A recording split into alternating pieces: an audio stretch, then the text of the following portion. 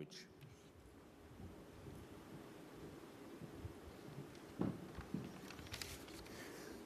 Conference. There are two words in politics that, when they are used in arguments, almost universally result in bad legislation: terrorists and paedophiles.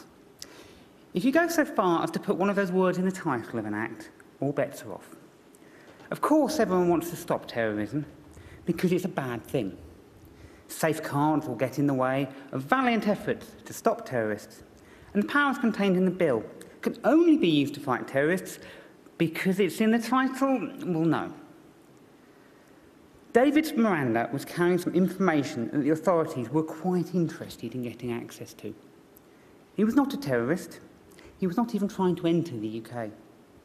But Parliament gave the authorities a hammer, and they saw a nail. It was inevitable that they were going to act in the way they did. From the point of view of those who stopped David Miranda, they did nothing wrong. They did not misuse the powers because they were granted free rein to do what they wanted without limits and almost no accountability.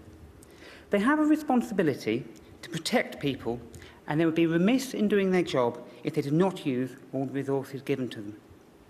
It's quite easy to forget that Schedule 7 is somewhat more draconian than the powers granted the average body on the beat, with a need for reasonable suspicion, the right to silence, all that good stuff. After all, unless you happen to be a visible ethnic minority, and it is ethnic minorities that are disproportionately affected under Schedule 7, you're rather unlikely to be affected. It's Parliament that gave those powers without limit, and it's Parliament that needs to take stock of what has happened.